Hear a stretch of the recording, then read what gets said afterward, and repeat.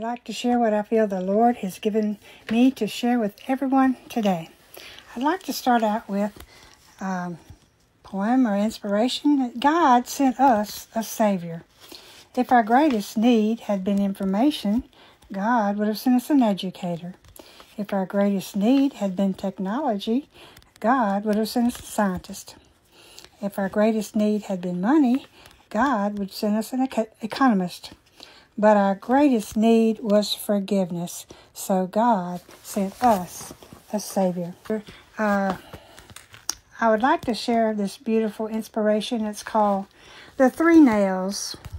This is a story of long ago of a man who owned a little store. He said I was proud to have my name over the door. It was some 2,000 years ago, as I recall, located in Jerusalem, across the street from Pilate's Hall. I thought I had everything anyone would need, and the folks would come from miles around regardless of their creed. The one thing I had I didn't think I could ever sell was in the corner on a shelf. It was 3 old rusty spiked nails. And then one day a big Roman soldier came through the door. As he walked up to me, it seemed he shook the floor. I said, "Can I help you, sir?" And with a voice I guess seemed frail, he looked at me with a sneering grin and said, "I want to buy some big, big nails." 3 rusty spikes is all I have, he said to me. "That will do the job I have. 3's enough. Now how much do I owe you?" He put the money in my hand, and I was glad to make the sale. Then I wondered and I asked him, "Sir, what can you do with just 3 nails?" He said, "Did you ever hear of a man called Jesus the Nazarene?" "You mean the one who goes about doing good?" he said. "Yes, that's the man." "Well, today I intend to show the world that I am boss. For with these 3 old rusty spikes, I'm going to nail Jesus to the cross." I stood there almost numb. You'll never know how I felt. I said, "Please, sir, don't do that," as on my knees I knelt. He just turned and walked away, and I got up and I followed him. I said, "Please, sir, don't. I'll buy them back." But he just looked at me, and he grinned. But in the distance I could see the howling mob through the tears that filled my eyes. "Away with him! Crucify him!" I could hear their angry cries. Over the top of all the noise and the groans of agony, I could hear the sound of a hammer as that big old soldier nailed Jesus to a tree. Next, I'd like to share an inspiration. It's called At Calvary. God did something for you in the death of Jesus that he never did for angels. He permitted his Son to face the gloom that you may experience the glory. He permitted his Son to be lacerated that you may not be lacerated. He permitted his Son to be forsaken that you may be forgiven. He permitted his Son to be smitten that you may be saved. Listen, my friends, because of this, Christ of Calvary, you can find healing through his wounds, life through his death, and pardon through his blood, and salvation through his suffering. Thanks to the Christ of Calvary, I am not the person I used to be. And that was written by Don Thornburg. Next, I'd like to share an inspiration called the cross. The cross is a reminder of the blood Christ died for me. It reminds me that I'm a Christian everywhere I may be. Upon the cross, Christ took my sins because I'm too weak to bear. And he gave me life of peace and love that to others I am to share. The cross reminds me to be grateful for all it means to me.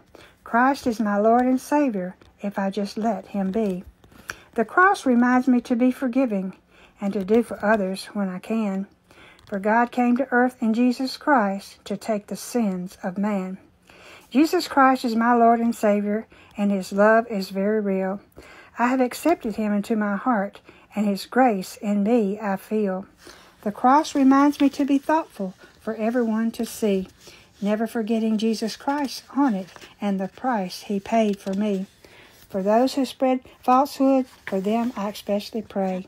The cross reminds me this is good and to keep on living this way. And that's James Farrell. Next, I'd like to share an inspiration called There's Something About That Name. Jesus, the mere mention of his name, can calm the storm, heal the broken, raise the dead. At the name of Jesus, I've seen sin-hardened men melted, transformed, the lights of hope put back into the eyes of a hopeless child. At the name of Jesus, hatred and bitterness turn to love, and forgiveness, arguments cease. I've heard a mother softly breathe his name at the bedside of a child with fever, and I've watched that little body grow quiet and the fever cool.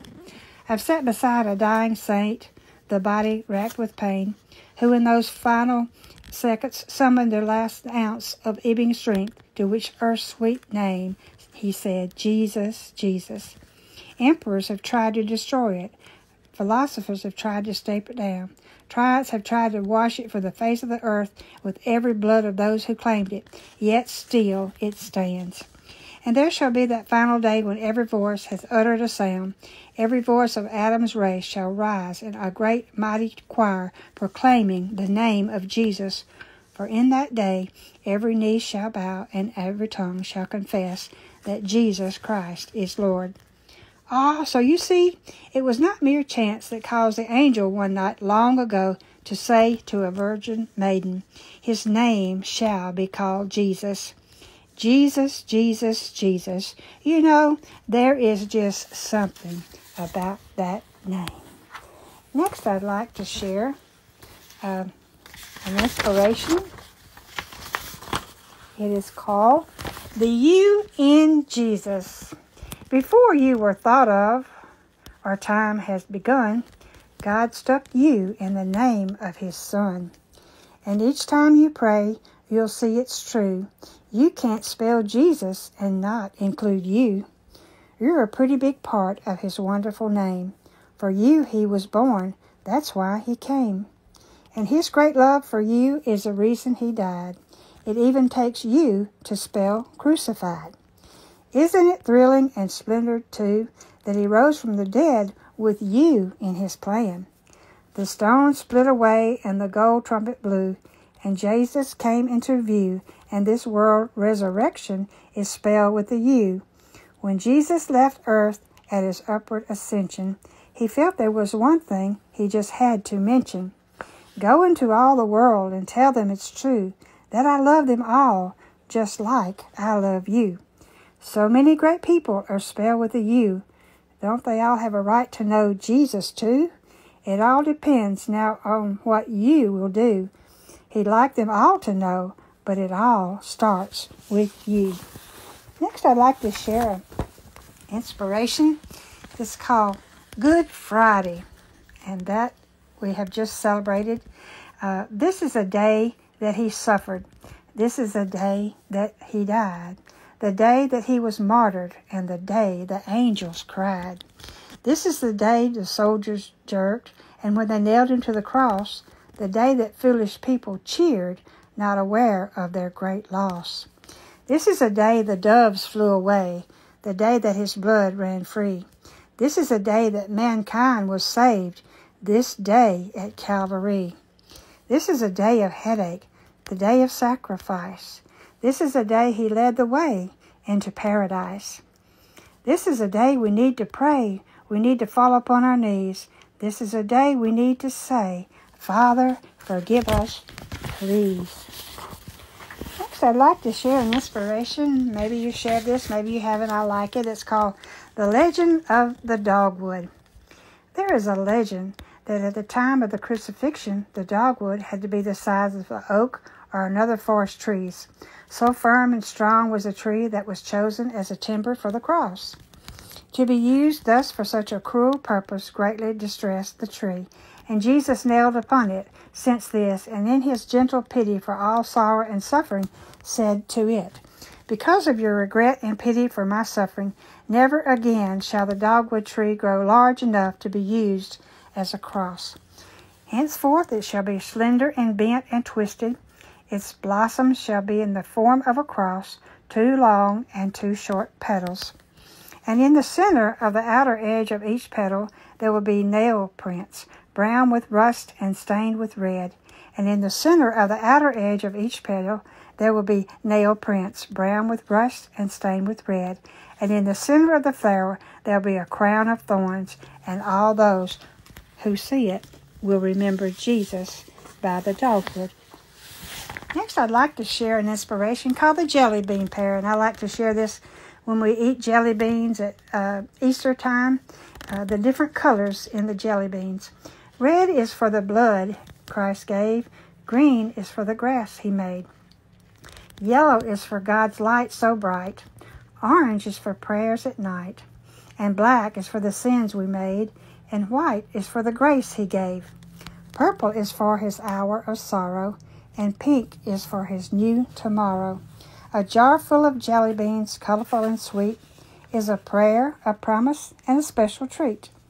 God fills our hearts and our lives with the joy of the resurrection of Christ through all of these wonderful jelly beans we get to enjoy during Easter. Next, I'd like to share a beautiful poem. It's called One Day. You only have one life to live. Do all the good you can to make the world a better place for all your fellow man. You only have one life to live. Time is fleeting fast. Only the good that you can do will forever last. You only have one life to live. Be true to God and man.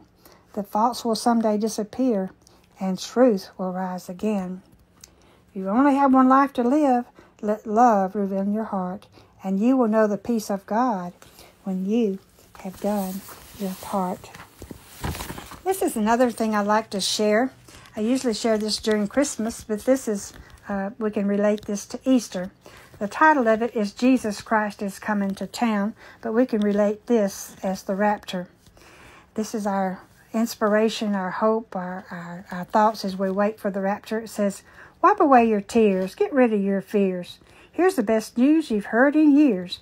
Jesus Christ is coming to town. That's the rapture. He's making a list in the book of life. That'll be the end of your trouble and strife. Jesus Christ is coming to town. That's the rapture. He loves you when you're sleeping. He loves you when you're awake. He loves you when you're bad or good. But be good for Jesus' sake. Now put on a smile. Get rid of that frown. Spread the good news all around. Jesus Christ is coming to town. And that will be the rapture, which we're all looking forward to. Next, I would like to share inspiration. I love this so very much. I was blessed to be able to share this at my brother's funeral, and I believe that you will enjoy this at Easter time because it's called A Wedding Invitation. It's when Jesus takes us all home. It says, you're invited to a wedding that will be held soon. We are the bride, and Christ is the groom. With a crown to wear and a long white robe, we'll walk down the aisle made of pure gold. What is your answer? How will you respond? The groom is asking the bride to come, and the supper will be in heaven, our new home above. Here's a wedding invitation he's sending with love. Now, if Daniel can come from a lion's den, if the fire can't be touched with Hebrew children, if Lazarus can make it out of the grave, I can go by the way of being saved. What is your answer? How will you respond? The groom is asking the bride to come, and the supper will be in heaven, our new home above. Here's a wedding invitation he's sending with love. That's 1 Corinthians 13:13, and that is the rapture we're all looking forward to. God bless you. I hope you've enjoyed these inspirations. You have a wonderful week, and I look forward to sharing with you next week. God loves you, and I do too, and happy Easter to everyone. Thank you.